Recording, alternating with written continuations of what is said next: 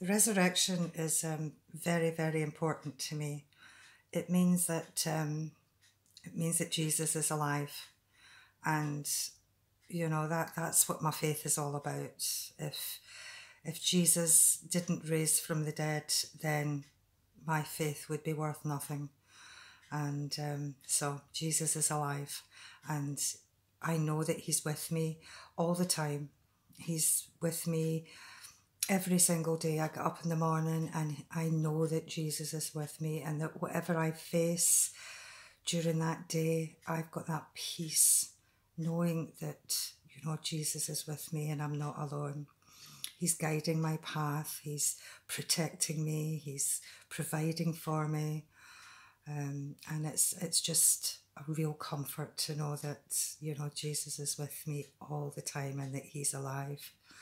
And the other wonderful thing about the resurrection is that, the Bible promises that those who believe in me will have eternal life. And, that's wonderful. That is just, that gives you such hope. I'm not scared of death. I'm not scared at all of dying, because I know I'm going to heaven, and I know that I'm going to spend eternity with my Father in heaven.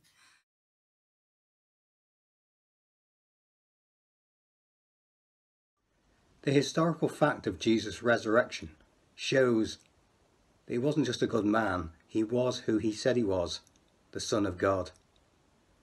Because he didn't just overcome death for himself, he was re-establishing creation, the whole of creation, with its eternal creator God, overcoming the power of sin, our sin. He told Mary, I am the resurrection and the life. Whoever believes in me, though he dies, he shall live. When I was born, the resurrected Jesus spoke my life into being. And when I die, he will speak my eternal life into being. And yours too, if you believe in him.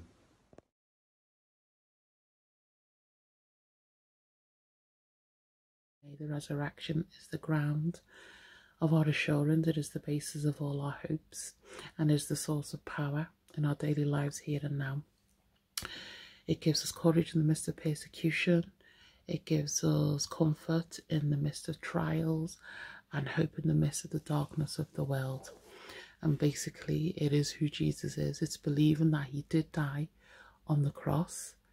He was able to remove sin and its penalty by taking command over death and Satan. He didn't win. It's part of God's salvation plan.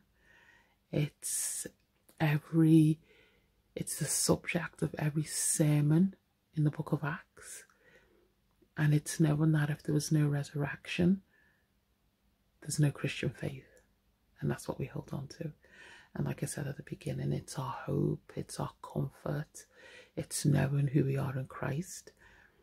And basically, I can sum her up as, he paid the debt he did not owe. I owed a debt I could not pay. I needed someone to wash my sins away.